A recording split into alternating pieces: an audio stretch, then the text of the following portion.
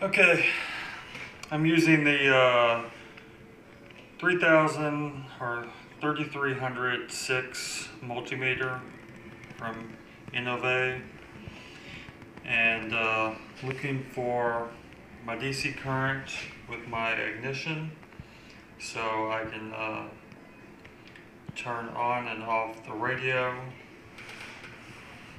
without having to actually physically turn it off.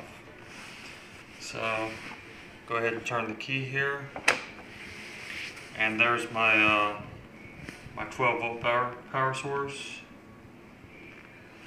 So shut it off and it goes away.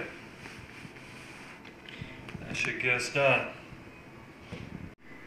Okay, I'm going to try to use the multimeter with one hand. There's our key ignition, our trailer plug, and the key is off right now. And see the voltage. Let's see if I can get this in the whole frame. There's our 12 volts, and this is our this is our power output right here. So let me see if it's touching. Turn it on. It's not touching. There it goes. So it's right here.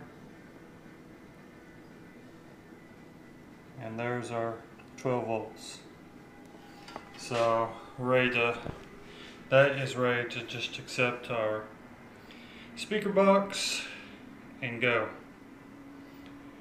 So without the subwoofer, you could easily connect just one wire. With the subwoofer, it's going to be 2 wires to unplug and plug in.